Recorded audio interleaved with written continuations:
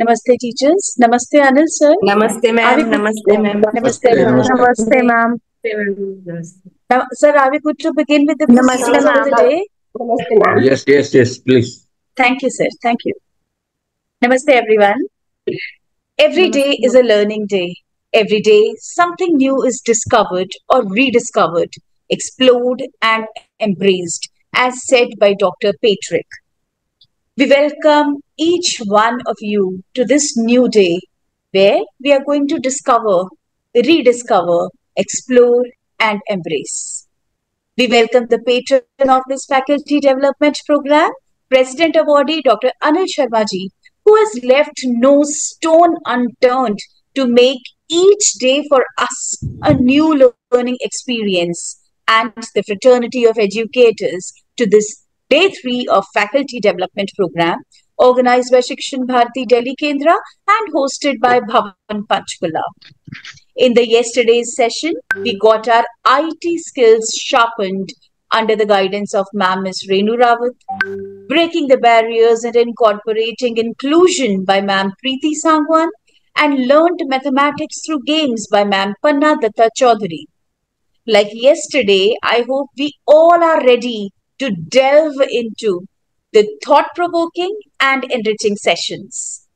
We thank Anil Sharma sir for bringing all of us together on a common platform and help us learn under the motto that sharing is not only caring but learning too. We thank you, sir, from the core of our heart. No auspicious occasion can begin with the blessings of the Divine, the Almighty. May I request Ms. Simple to play the prayer and begin with the day? Thank you. Ma'am, you're requested to mute. माँ तू ही भगवती, माँ तू ही कालिका, तू ही है शिवानी मात, शिव की आराधिका।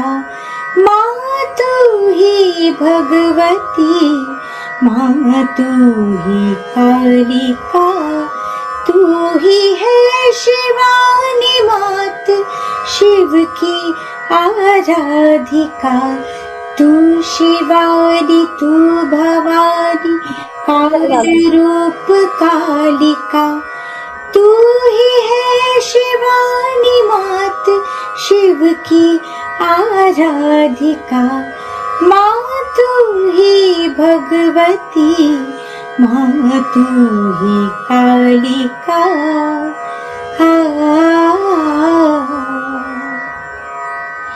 तू ही ब्रह्म, तू ही माया, तू ही आदि। बाबा राखो आम्ही धुबो। सृष्टि का आरंभ तू है, तू ही माँ सृष्टि का अंत। नित नवीन रूप तेरे, तू वर्णन से अतीत। अग्नि भूमि वायु जल है, तू ही है निहारिका। माँ तू ही भगवती, माँ तू ही कालिका। माँ तू ही भगवती, माँ तू ही कालिका। माँ तू ही कालिका, माँ तू ही Kalika.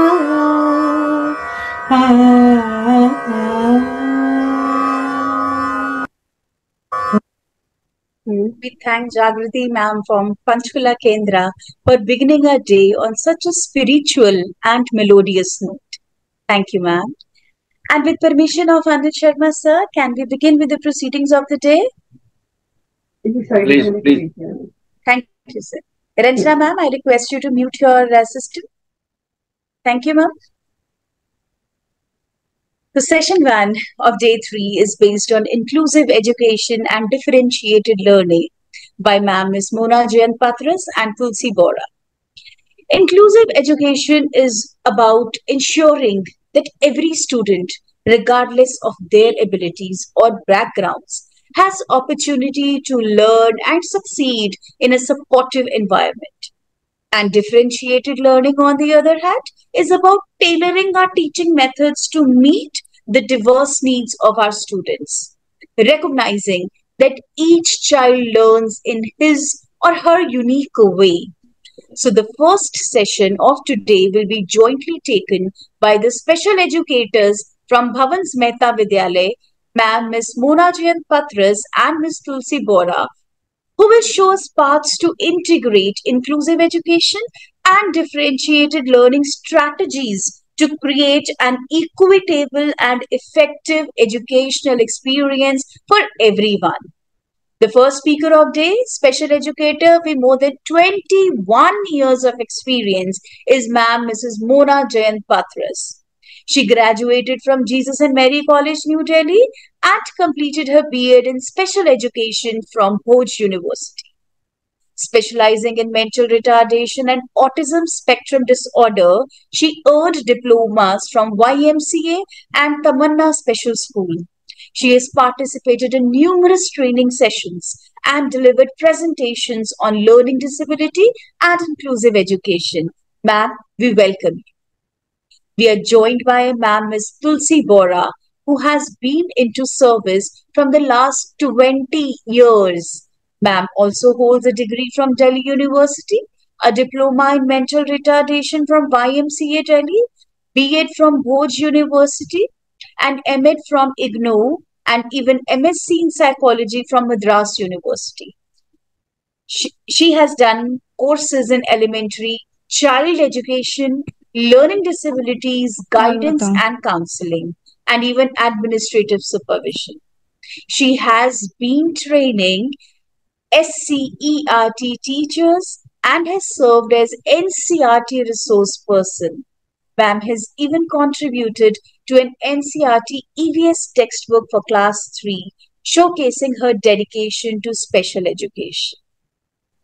We welcome you, ma'am. The stage is all yours. We are all eager to listen from you, ma'am, Ms. Mona and Tulsi, ma'am. Over to you. Thank you. Thank you, ma'am. Ma'am, I would like you to make me host so that I can share my screen. Ma'am, you can share your screen even without that. Okay. Yeah.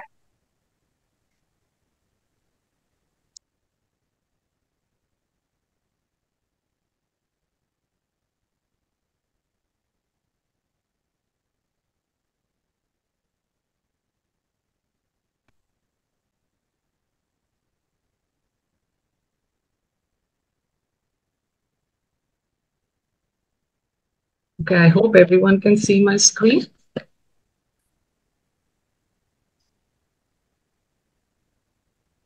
Okay, let's start. Good morning, all the educators present over here. Today, we will dwell into two powerful educational approaches, inclusive education and differentiated learning. We will explore how these strategies work together to create a vibrant learning environment where every student grow and thrive. So what is, first we will start with introduction of to inclusive education. Inclusive education is a transformative approach that values diversity and ensures all students, regardless of their abilities, learn and thrive together in the same classroom.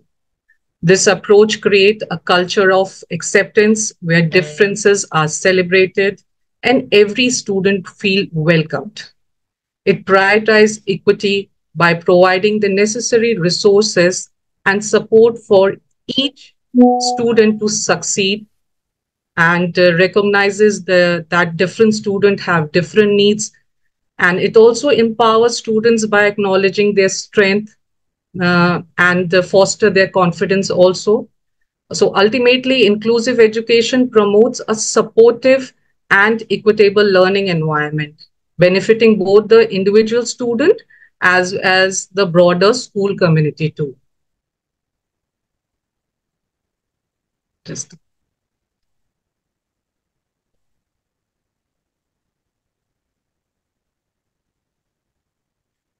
okay. Now let's move to the next slide. That is our defining inclusive education. Now, the core principle of inclusive education, which is to ensure that every student, regardless of their background, and has the equal chance to receive high quality education. It emphasizes education, recognizes and addresses the unique learning needs of each student. By doing so, it aims to create an equitable educational environment where all students can succeed and feel value. So every student feel value when they are together learning in a classroom. And it develops a culture of acceptance and support within the education system also. Inclusive schools caters to the varied needs of all students by offering individualized support and resources to them. These schools make accommodation to ensure that students with different abilities can access and engage with the curriculum effectively. They utilize the assistive devices and the adaptive devices, aids and learning, and even in the participation. So the main goal of inclusive education is to empower every student to achieve their full potential in a supportive and inclusive educational environment. Now, these are the benefits of inclusive education. First one is the academic achievement. Academic and achievements in this classroom fosters high academic outcomes for the student, especially with this with special needs, where they create an environment where all students learn together, including the children with special needs. And Teachers. even researchers shows that inclusive classroom can lead to improved academic outcomes for.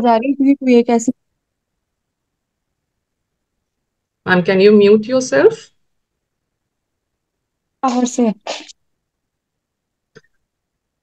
Okay. This is light तो है नहीं पर wifi चल रहा है.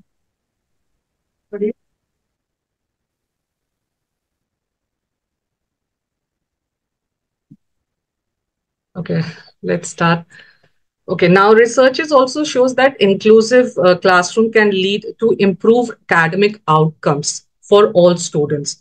This is because the settings provided opportunity for differentiated instructions where teaching methods are tailored, which are designed according to the need of the varied students. Additionally, students with special needs benefit from exposure to the general classroom and curriculum and from the higher expectations placed on them in the inclusive settings. So peer learning is also a very plays a very crucial role, as students can learn from one another and foster a collaborative learning environment that enhances understanding and academic success for everyone. Next one is the social emotional development. In this inclusive education helps students to develop important social and emotional skill in the classroom that include a diverse abilities and background also. All students have the chance to interact with each other, with their peers, and who have a different life experiences with their peers. This exposure helped them to build empathy as they learn to understand and appreciate the challenges and strength of others. Additionally, inclusive classrooms also teach students to accept diversity and collaborate effectively. Skills that are crucial for success in broader inclusive community. By working and learning together, students cultivate a sense of belonging and mutual respect. They have respect for each other, their culture, which is essential for their social and emotional development. Next is the inclusive society. By promoting inclusivity within school, inclusive education help build a society that values and embrace diversity. Students who experience inclusive education are more likely to become adults who appreciate and advocate for equity and inclusion. in all aspects of life. This education model breaks down stereotypes, encourages students to value differences and see diversity as strength. These students grow in the community as the policy makers, as a community members, and they contribute to create a more inclusive society that provide equal opportunity for all individuals, regardless of their backgrounds or their abilities. Teacher collaboration, which is very important for all of us. In an inclusive education setting, collaboration among teachers is very crucial, very important. Teachers often work together to plan and implement instructional strategies that meet the diverse needs of the student. The collaborative approach allows teachers to share their best practices, resources, their ideas, and enhance the overall quality of the education. In this inclusive teachers collaboration, special educators, general teachers, educators, and the support staffs can pull in their expertise and create a more effective learning environment experience. Through teamwork, teachers can provide comprehensive support to all students, ensuring that every child's unique needs are met. So every child's need we have to cater. This collaborative culture not only benefits students, but also fosters professional growth and development among the educators. This is also for the teachers too, for their growth also. Over to you, Tulsi ma'am.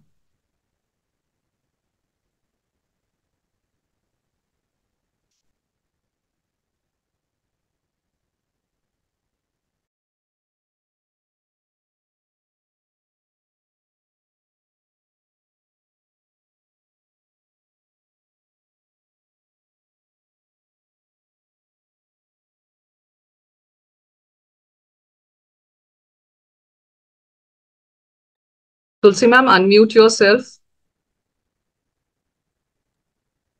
Sorry. Okay, as per NEP 2020, all for learners, for all learners. If the mission is education for all, the goal is to include all. So together, equitable and inclusive education strives to what? It strives to reduce achievement gaps, the gaps which we find within the students in a classroom. How can we reduce the gaps by addressing the root cause of the educational disparities which are there, such as the socio-economic inequality and the discrimination. Just a second, I'll just start my video. Yeah, okay. So how can we reduce the achievement gaps? Is like by addressing the root cause of educational disparity, such as the socio-economic inequality, discrimination, and inadequate support system. So obviously, when we'll work on these factors, there will be successful in reducing the achievement gaps which are there and ensuring that all students must get the opportunity to succeed and participate fully in society. To foster a sense of belongingness is another factor. How can we do that is just by helping all our students to feel that they are an integral part of the school community. Ultimately, equitable and inclusive education is all about providing every student with the opportunities and support they need to thrive while celebrating and respecting the diverse identity and experiences that they bring to the learning environment. Next, we come to the challenges and opportunity. Ma'am, next slide, please. Well, just the way there are always responsibilities associated with the rights, we all know that, right? So there are challenges and opportunities which are associated with the benefits of inclusive education. We keep on saying every time that there's a lot of benefit that we get out of the inclusive education, but it's not that easy. So always, whenever we are landing up to any benefit of the inclusive education, there are certain challenges which every teacher faces, and Of course, to overcome those challenges, we have the opportunities that we should understand. So let's have a look at it. First of all mainstream schools are required to become capable of educating all children in their local communities. Right. So the challenges associated with this is a prerequisite of the benefit that we can get out of the inclusive education, right? So the challenges here are infrastructure upgradation, which is required to accommodate diverse learners, training existing staff to meet inclusive education standards, and then ensuring availability of resources and assistive devices that Mona ma'am has just briefed about it. So how can we overcome these challenges? There might be some opportunities that we can grab into building a more equitable education system, and then fostering a community centric approach to education and encouraging collaboration between schools and local communities are the opportunities by which we can, of course, overcome the challenges which come in the way of the inclusive education. So basically, opportunities here are telling us the gateway to overcome the said challenges.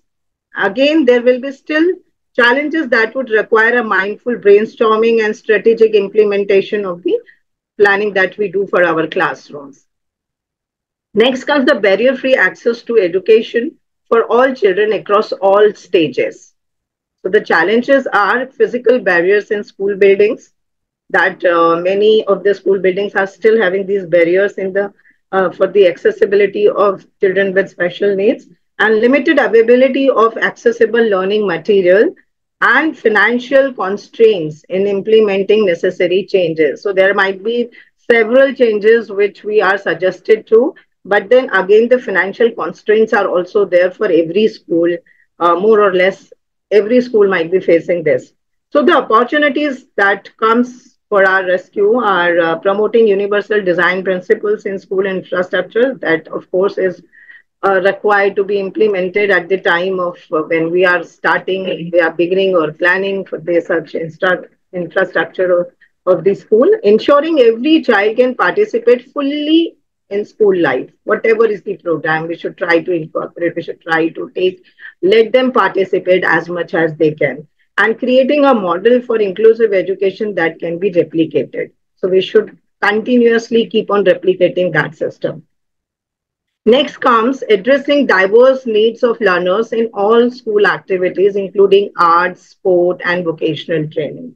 The challenges here are lack of specialized staff for diverse educational activities. We, of course, need the specialized staff to be there. Inadequate funding for inclusive extracurricular programs, because again, when we conduct some extracurricular activities that require the funds, require sufficient funds, then resistance to change from traditional educational practices. The opportunities to overcome these challenges, enhancing student engagement and holistic development, celebrating Excuse me, ma'am. Sorry to diversity interrupt, ma'am. Gitika, ma'am. programs, Gitika, ma'am. and sharing Gitika, space for varied career paths Gitika, with ma'am. You're requested to mute. then Gitika, ma'am. मंजूर दे देने थे हाँ अब से निकला तो अपना अपना टिप्पर दीदी के कंट्रोल ले दी लिफाफे दे लिफाफे just हाँ please mute yourself. ये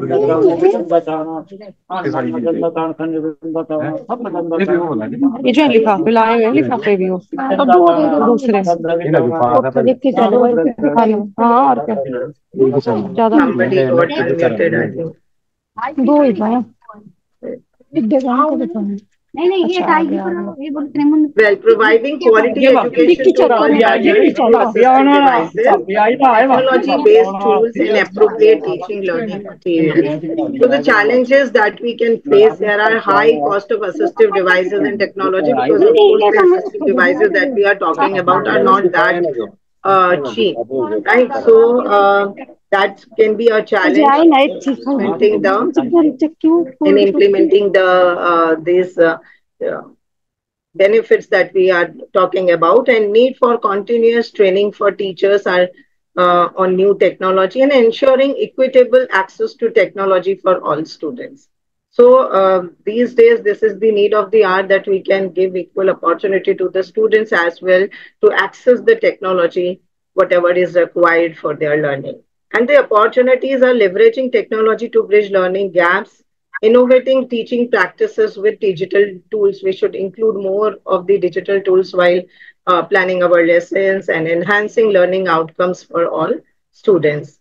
Next comes the eliminating social exclusion due to attitudes and responses to diversity in race, social class, ethnicity, and the language, gender, and ability. So the challenges here again are deep rooted societal biases which are there and prejudices which we have seen in the society, and lack of awareness and sensitivity among educators and students, and also the difficulty in changing established school culture. Once it is set up, we don't want to come out of our comfort zones. So these are some of the challenges, and of course there are opportunities associated to it in order to overcome. So somewhat we through the challenges can be like promoting social cohesion and empathy within the school community, creating inclusive policies and practices that celebrate diversity, and developing global citizens who value and respect their differences.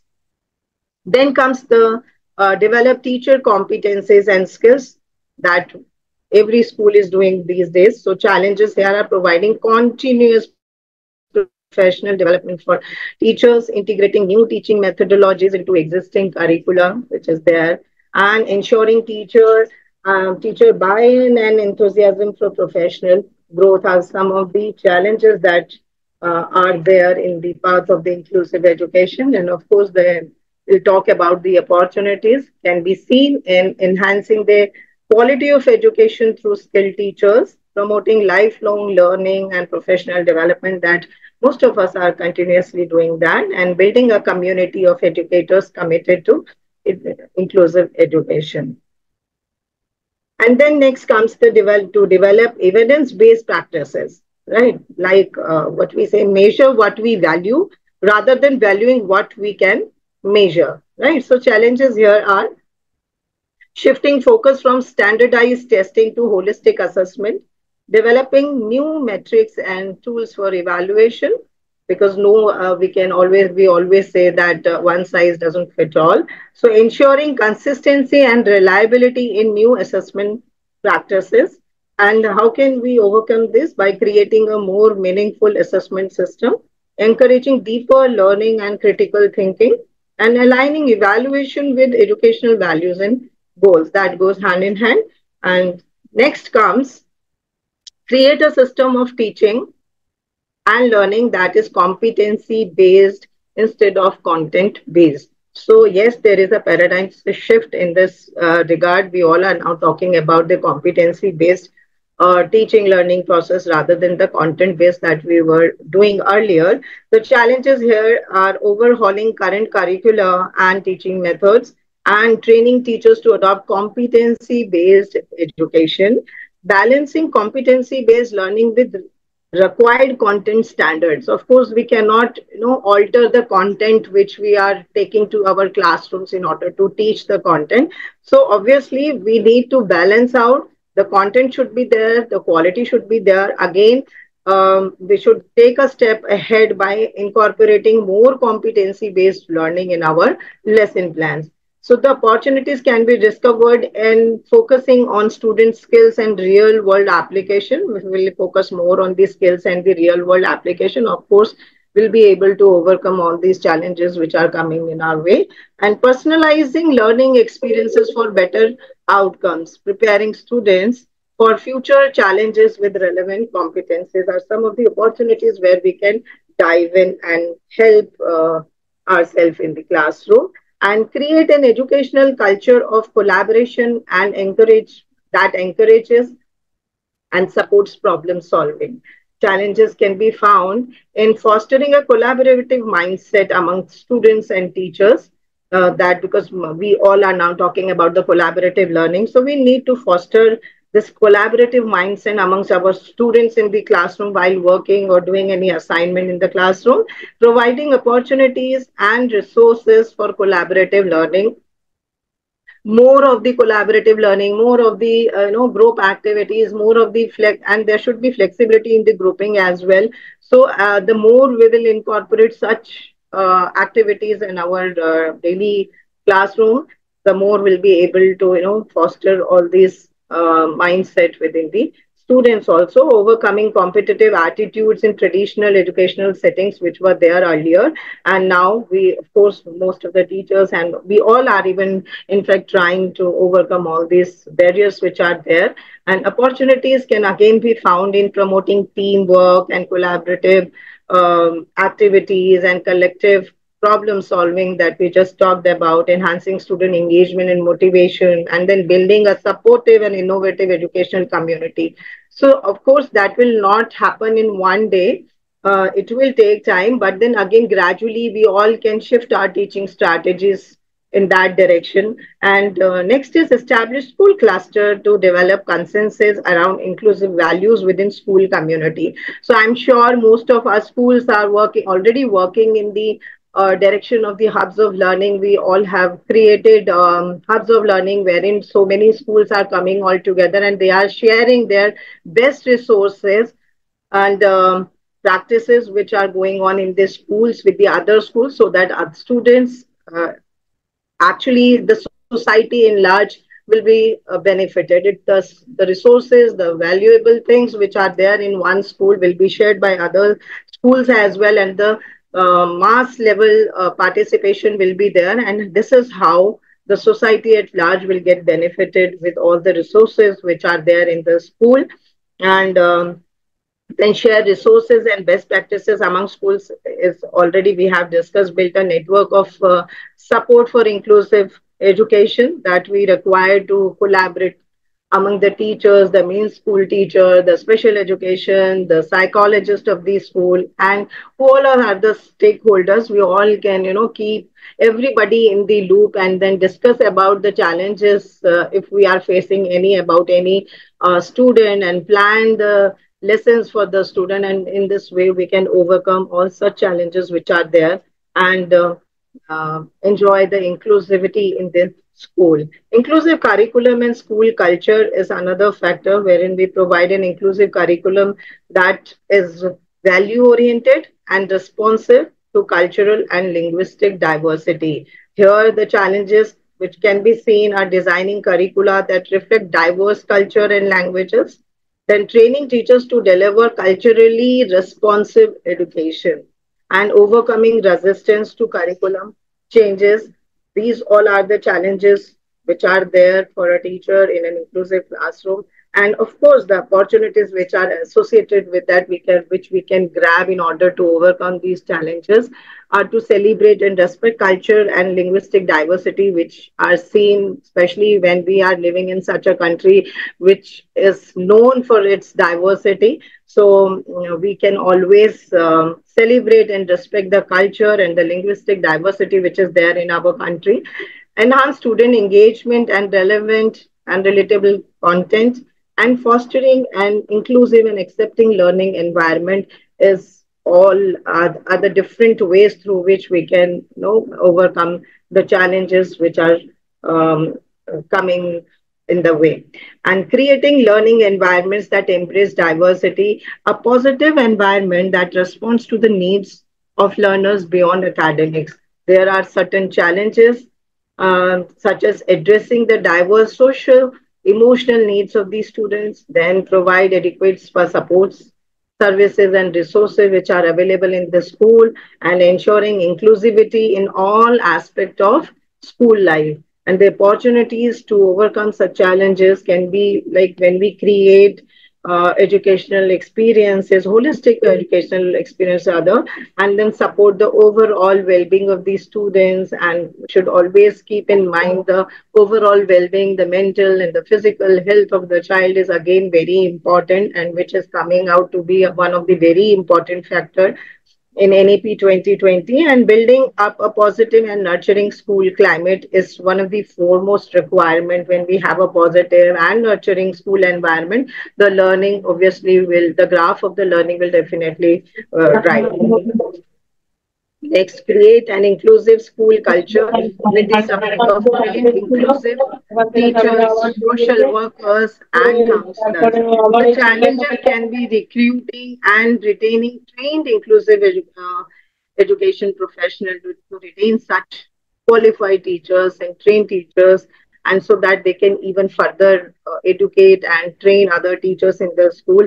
That is one of the foremost requirement here, and integrating support services seamlessly into the school environment and ensuring ongoing professional development and support in this regard are some of the challenges which are there, and opportunities which we can see to provide comprehensive support for all students, whatever type of student is there in the class. We should always be able to provide comprehensive support to all our students and promote mental health and well-being within the school community. That is, of course, I have just talked about that the well-being, the mental and the physical health of a child is very important when a child is coming to the school for the with the goal and objective of learning something, acquiring some skill.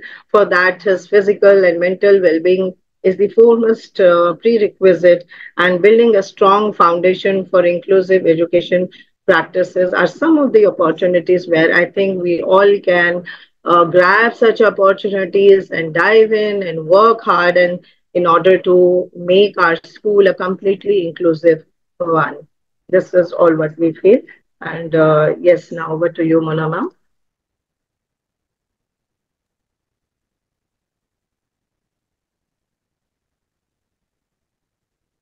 Okay, next is a topic on assistive technologies in inclusive education, which provides customized support that enables students with diverse learning needs to participate fully and independently in the classroom. There are several assistive devices, technologies that are helpful for these students, like enhancing their accessibility. So the software is text to speech, which helps the student to with visual impairment or reading difficulty, students having reading difficulty, by converting the written text into the spoken words. And the other one is the speech to text software that assists the students with the writing difficulties by transcribing spoken words into the written text. So these softwares are there for their students having learning difficulties. The other one is the facilitating communication, that is AAC, argumentative and alternative communication, that supports to students with speech or communication disorder by providing alternative way to express themselves. And then there is another one, that is the communication board, that helps allow the nonverbal students to communicate their needs and thoughts effectively. There are supporting learning and comprehension apps also, like educational software and apps that offers interactive and engaging learning experiences that are tailored to individual learning styles and their pace, according to their paces. Then multimedia tools, like we use videos, then animation is a very good thing. They are the visual learners for them, and interactive stimulation to enhance their understanding of the complex concept. For the complex concept, we can use the videos and animation.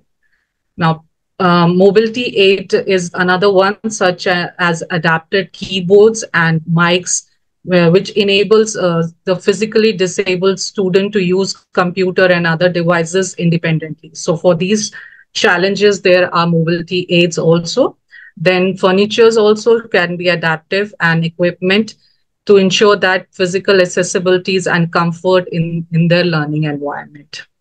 So there are customized learning experiences, like adapt content and assessment to meet the specific needs of each student, and provide accessible and flexible learning options that caters to diverse abilities.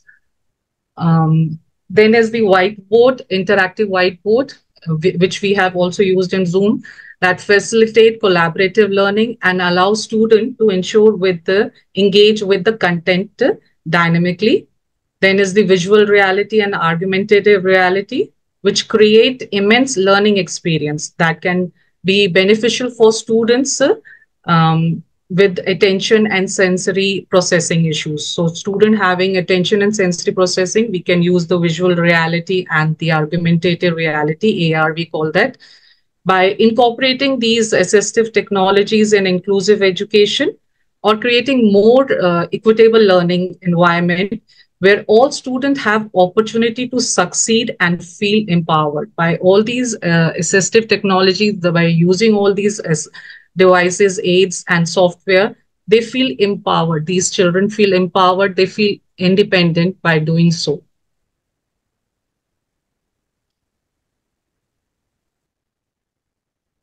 All right. So strategies for inclusive classroom. What are the various strategies that we can follow in an inclusive classroom? Right. So the different strategies which are given here are the universal design of learning. Then second is the collaborative teaching. And then third given here is the differentiated instructions. These are actually the entire inclusive classroom revolves around these three strategies which are given here. Let us understand what are universal design for learning, what are collaborative teaching, and what are differentiated instruction. I'm sure everyone, we all are doing this. Just we are revising whatever we are doing here in the classroom. We are just revising it. Universal design for learning, and in short form, we just say UDL, provides flexibility in the ways information is presented, the way students respond or demonstrate their knowledge and skills, and the way students are engaged. This universal design for learning is all about that. This flexibility allows teachers to accommodate a wide range of learners, including those with disabilities and those from diverse background, because nowadays we are having a diverse classroom with diverse learners, wherein it is not about the SEN, it is not only about the special education need children, it is more about the EWS also. It is more about those students who are those children who are coming from a disturbed family, and even lately the 21 different disabilities which are included has the acid attack also. Even the families who comes from such disturbed people families are also equally disturbed, and so we do have a diverse students, diverse learners. Whenever we talk about a diverse classroom, that includes all of them, right? So the flexibility here allows to accommodate this wide range of learners here, and UDL encourages teachers to present information in multiple ways.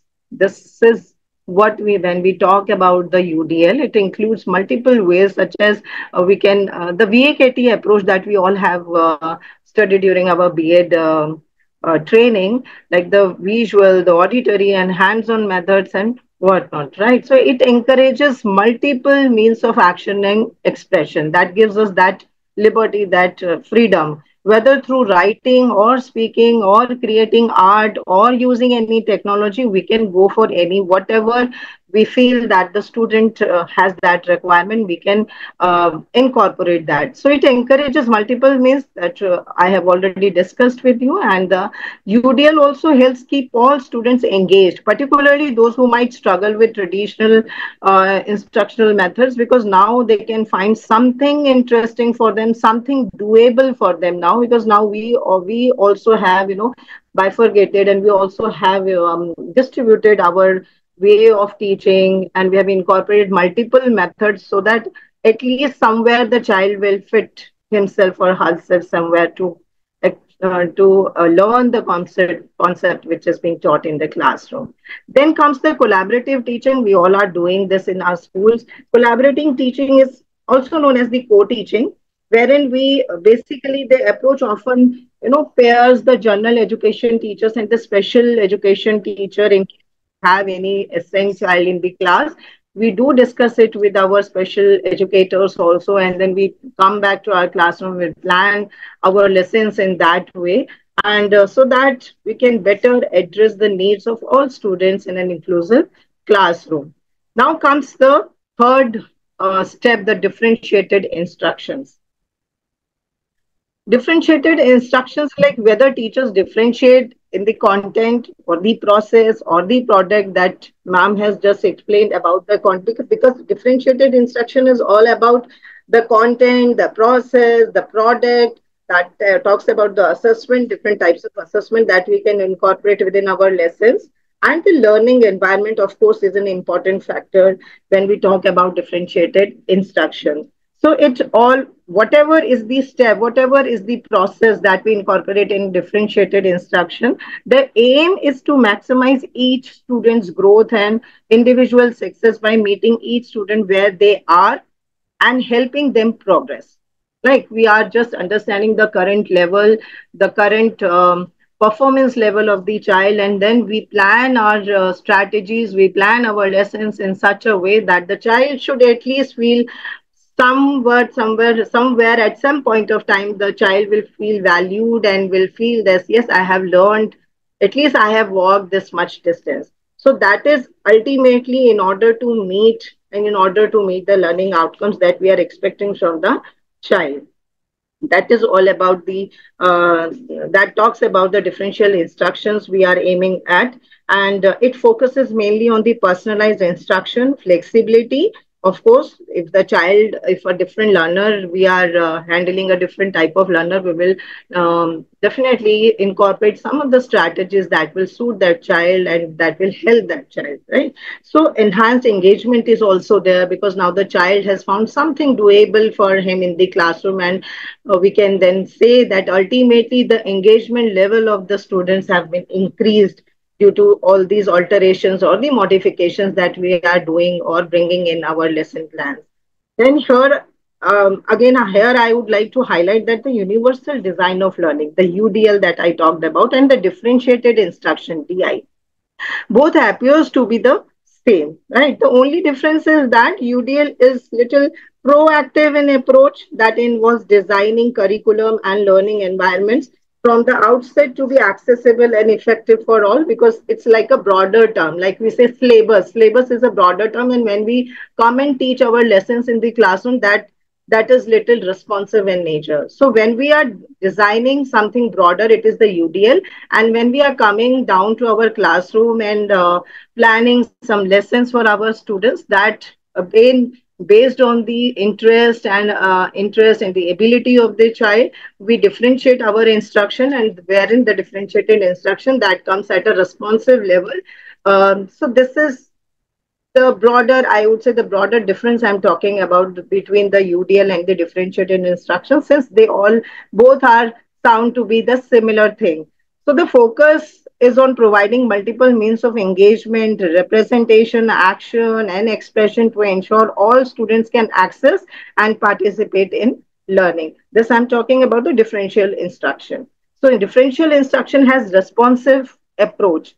Unlike universal design of learning that has the proactive approach, we are designing something for the entire school, or I would say, yes, every classroom can have this or that. That is the universal design for learning. But when we are coming down to our classroom, each teacher is going to with her lesson plan in the classroom. So she designs something. Okay, I'll talk, or I'll give this example to that child, or I'm going to give this activity to a different child. So here we are differentiating our instruction.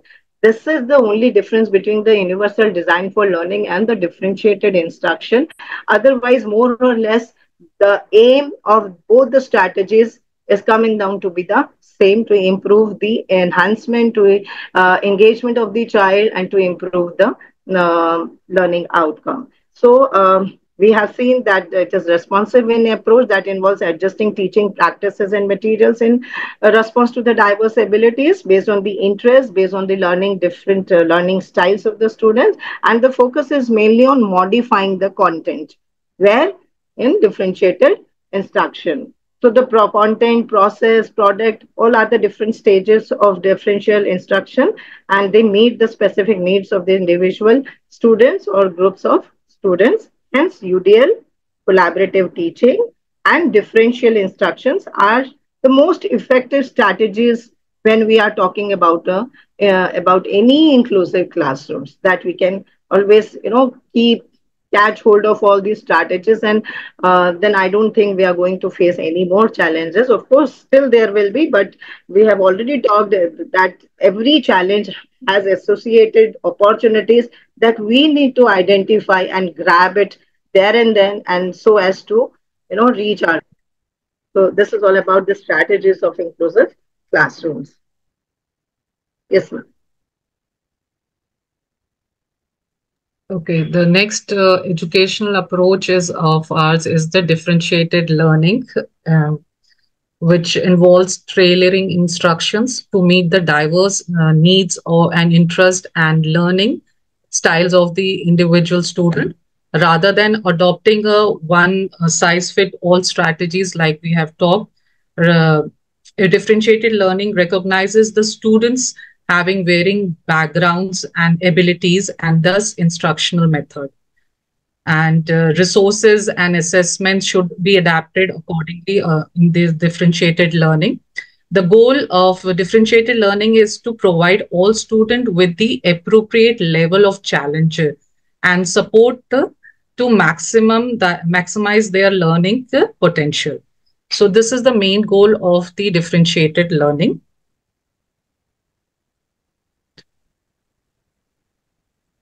Okay, now let's understand learning diversity.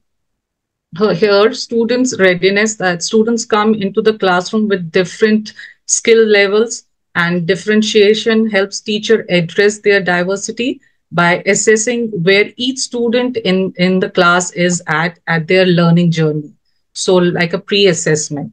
By assessing, teachers can provide the content that is appropriately challenging for each learner. This means offering more advanced material for those who are ready to move ahead and additional support for those who need it. This approach ensures that every student is able to make progress and achieve their potential. Learning profile, which we all are doing, students have different ways of learning. Some learns through auditory, some learns through visuals, some are kinesthetic learners. So different learners, these are there for different learners. So differentiation allow teachers to present information in multiple ways to cater their diverse needs and learning preferences. By using a mix of auditory, visual, and hand-on teaching method, teachers can help each student to learn in the way that suits them best, leading to more effective and enjoyable learning experience. And student interest also matter the most uttermost, where teacher connects students to learning interest. They can significantly boost engagement and motivation. And differentiated instruction allow each teacher to incorporate topics and activities that resonate with the students, making learning more relevant and exciting. When students are interested in what they are learning, we see the students, they are learning and they are interested in the topic what teachers are teaching them, they are more likely to get engaged and motivated, and which we also feel sometimes ki, yes, this is doing well, which can lead to a deeper understanding of the material. So by recognizing and addressing the diverse skills levels of the learner's preferences and interest of the student, differentiated instructions create a more inclusive and effective learning environment. This approach not only helps students to learn better, but also makes the classroom more dynamic and supportive place for everyone.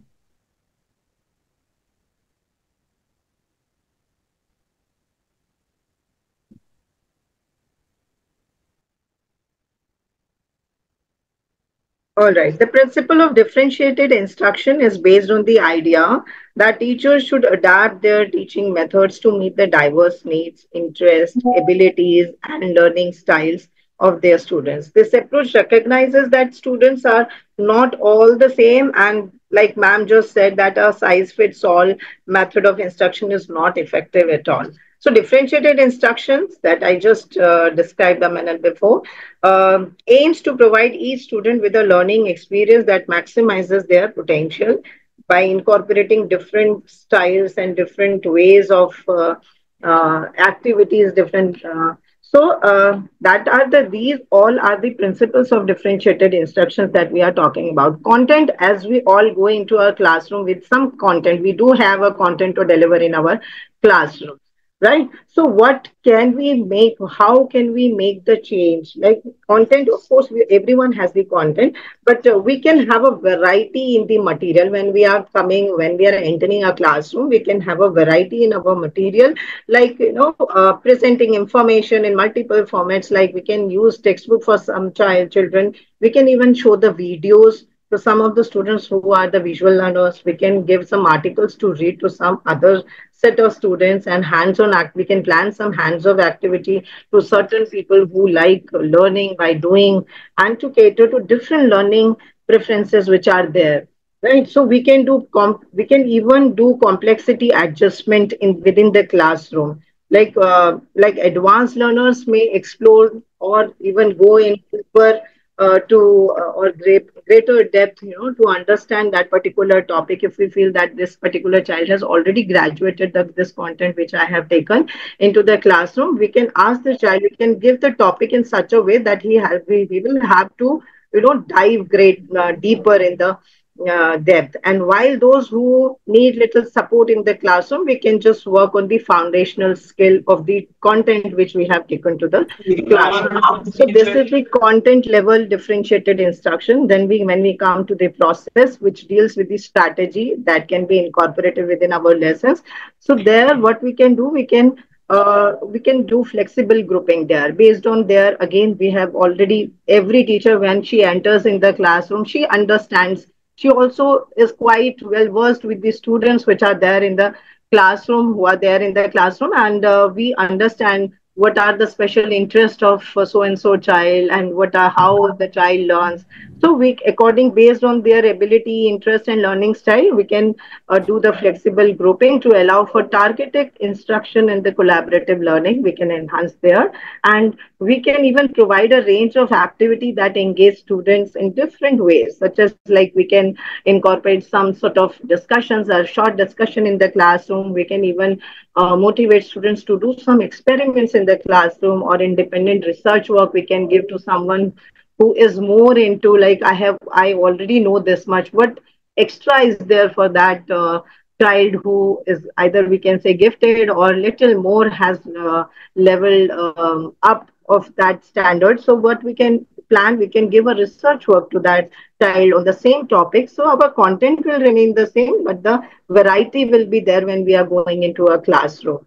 Then comes our third step, that is the product, and which basically deals with the assessment that we do continuously within our classroom. We do formative assessment. We also come finally to the summative assessment also. So product deals with the assessment, wherein we can incorporate choice in assignments during the formative assignments, formative assessment. When we conduct, we can give choice in those assignments, thereby allowing students to demonstrate their understanding in different ways.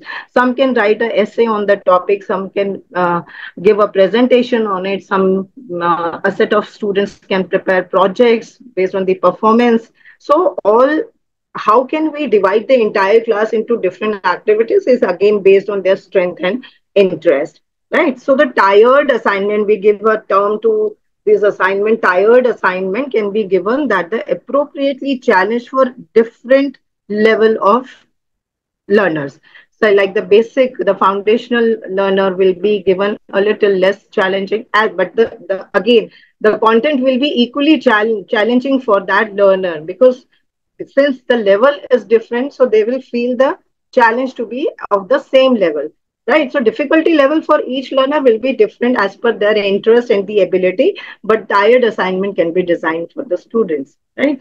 Then comes the learning environment. Then when we talk about the differentiated instruction, we are more concerned about the learning environment.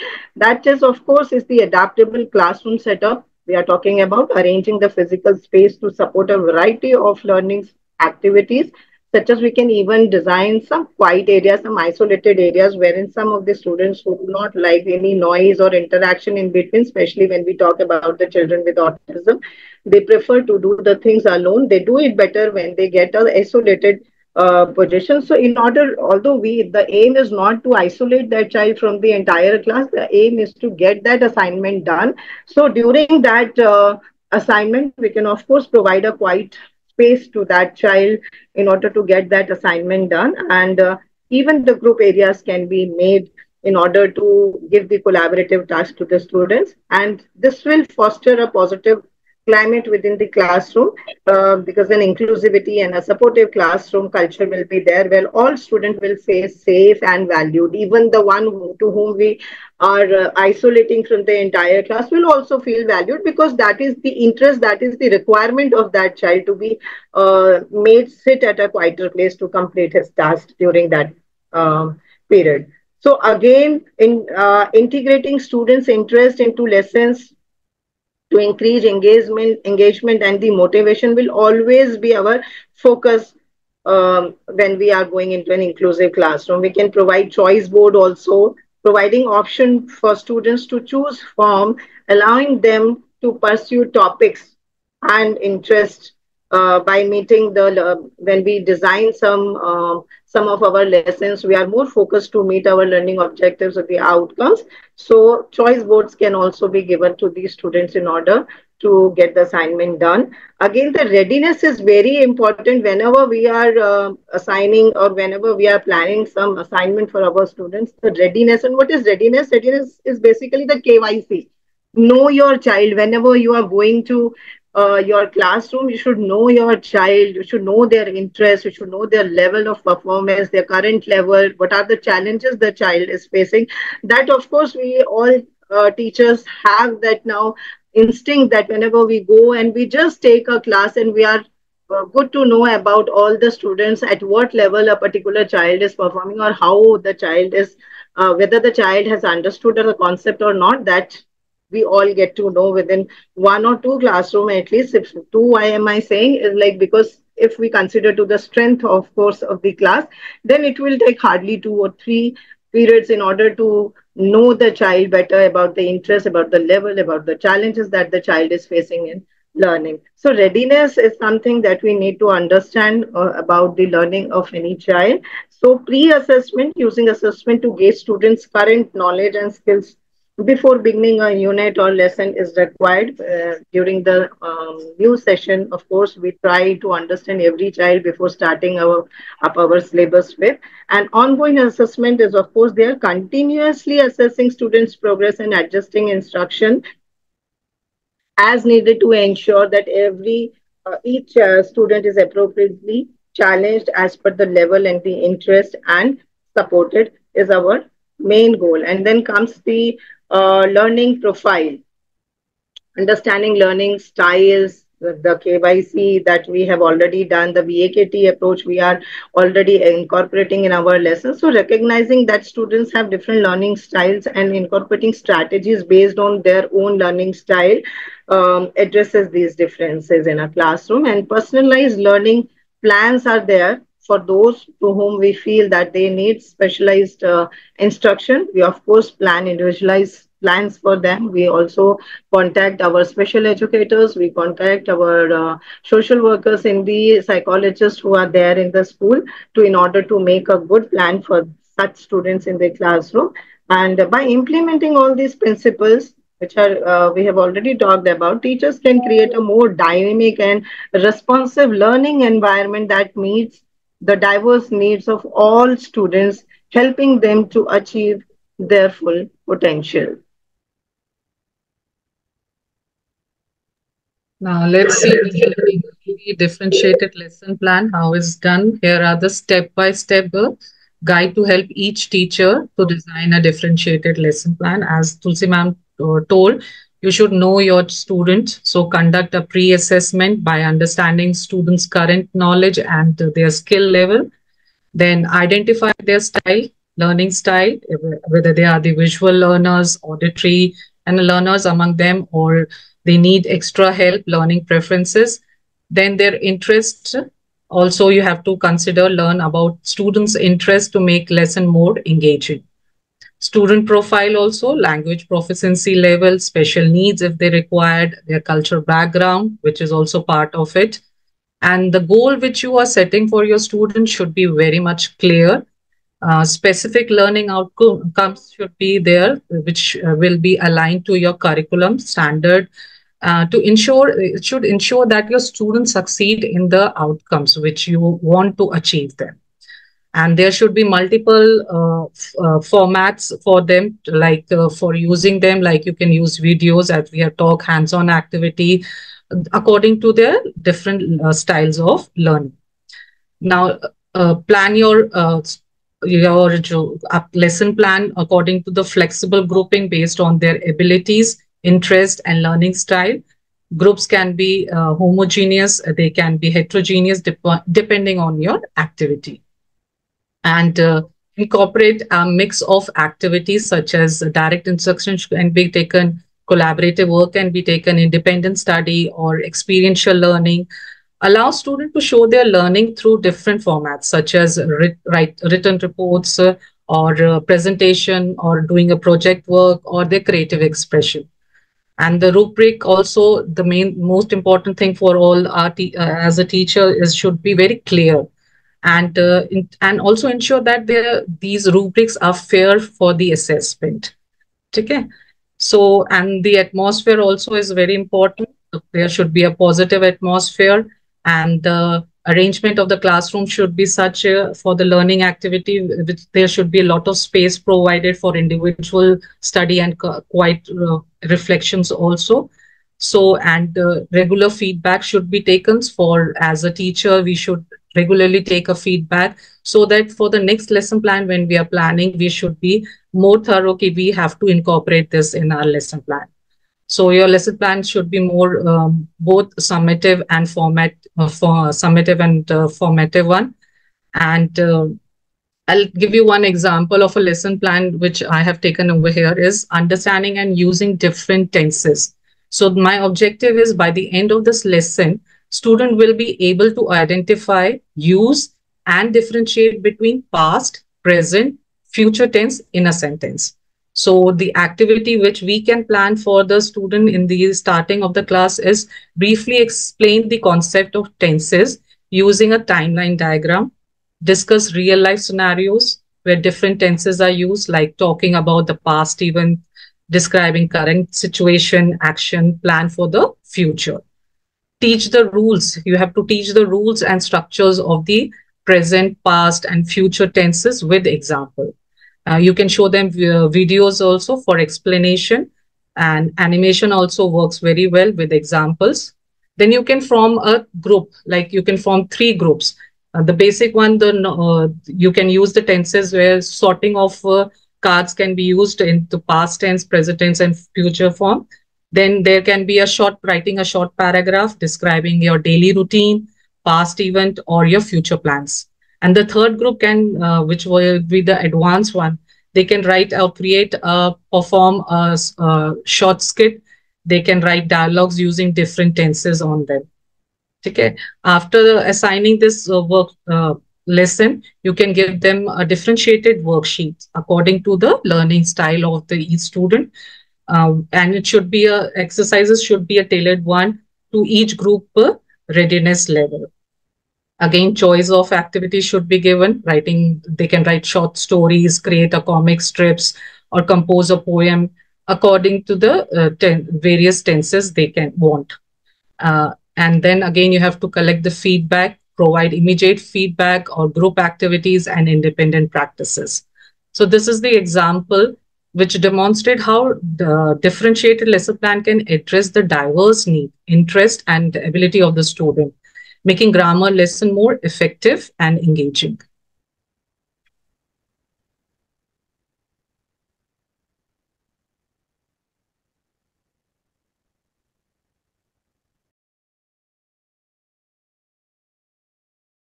Tulsi ma'am, unmute. Well, implementing differentiated strategies in the classroom. I think I have already discussed all these, but then I'll just take them briefly. Flexible grouping, I've already talked about that based on the specific interests and the learning profiles.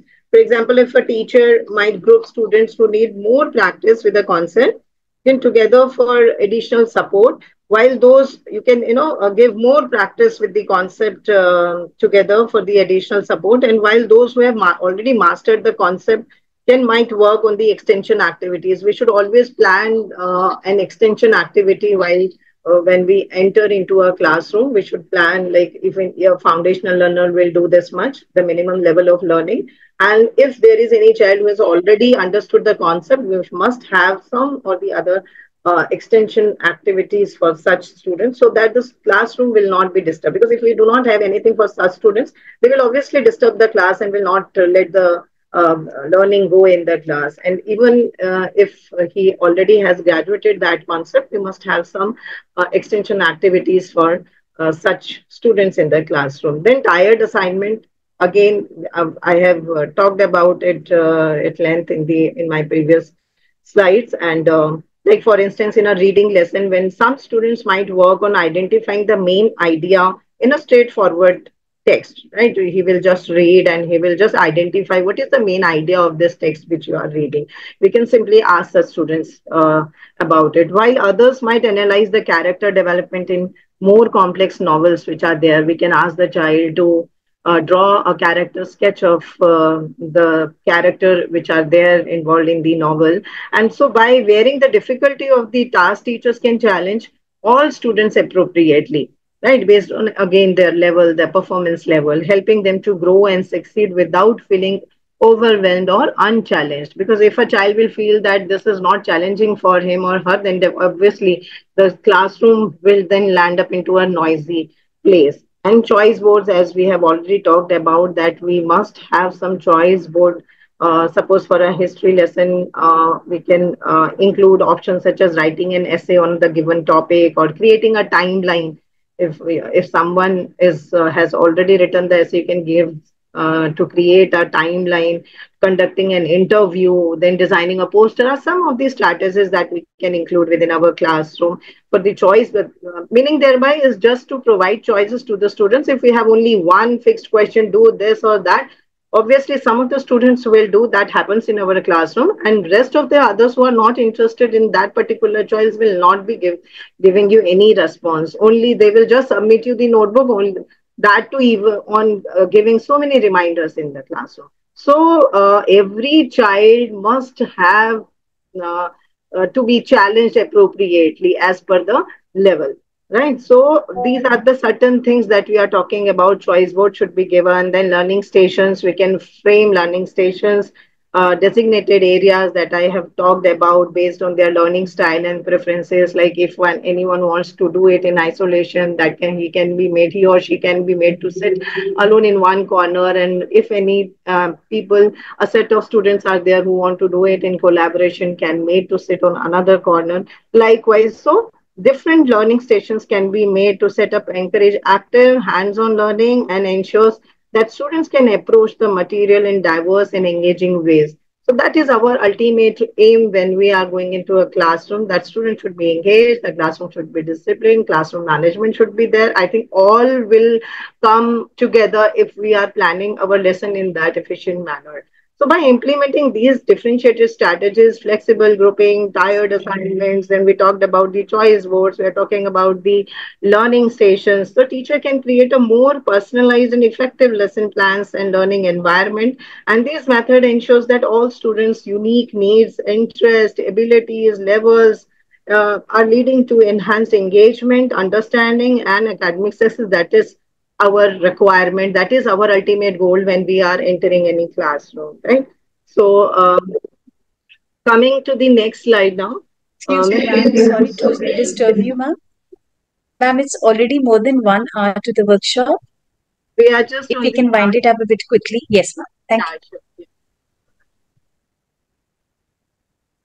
So now when how do we end up our any lesson, how do we end up by measuring the impact of differentiated instructions, right? So how will we measure the impact of differentiated instruction that we have designed for our classroom is by noticing the increased student engagement. I'm sure the way we have just studied from the morning, right morning, what are the different strategies, how can we differentiate instructions in the classroom, how can we know the KYC of our, if we are incorporating all these things into our lesson plans, definitely we are going to see all these changes in our classroom, the increased student engagement, the higher academic achievements, then improved social emotional skills, and the enhanced performance of the child. These all are we are definitely going to witness in our classroom, enhanced equity and inclusion. That is the ultimate goal.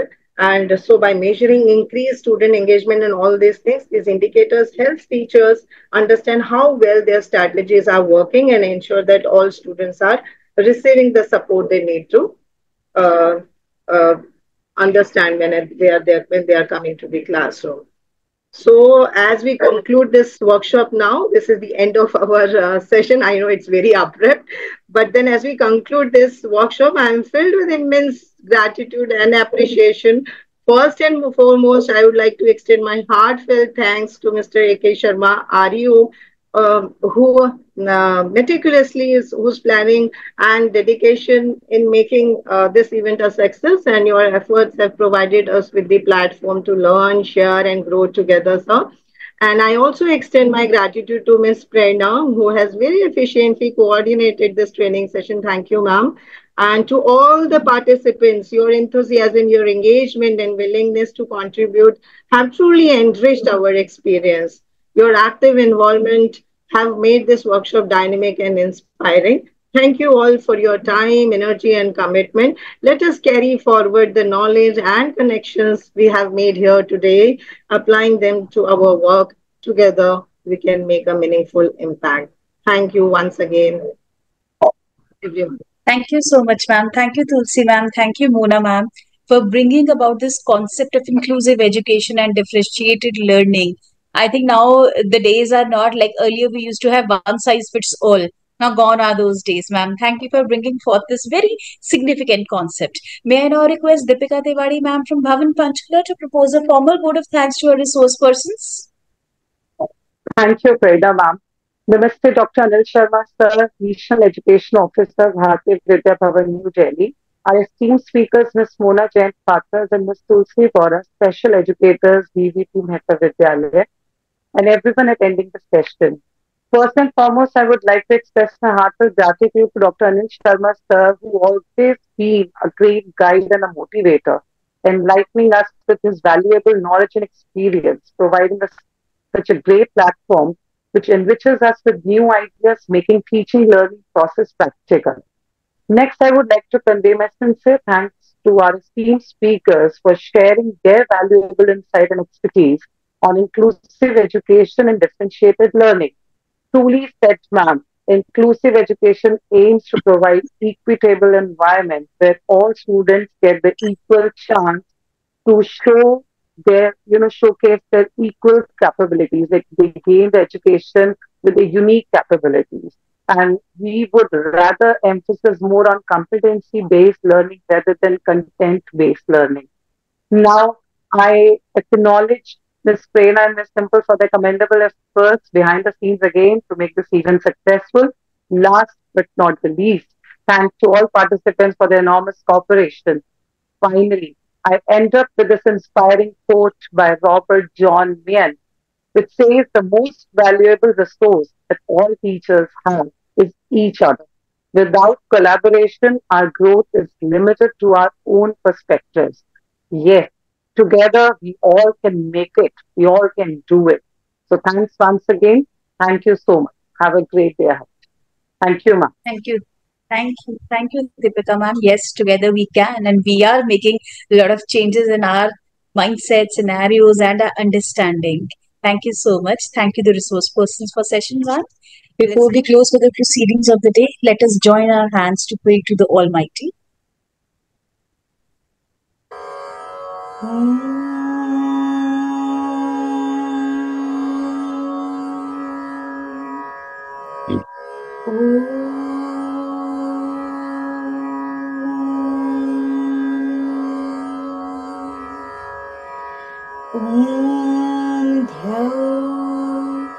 शान्ति अन्तरिक्षः शान्तिः पृथिवी शान्तिरापः शान्ति रोषधयः शान्तिः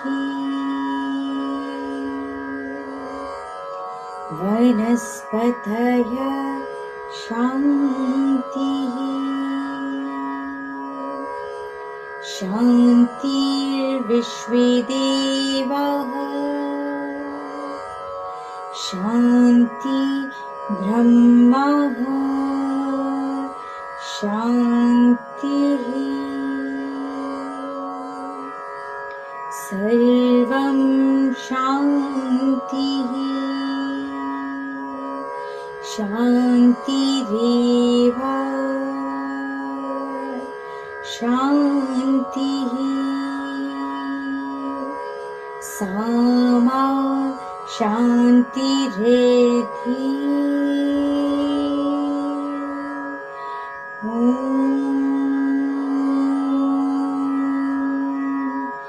शान्तिः शान्तिः शान्तिः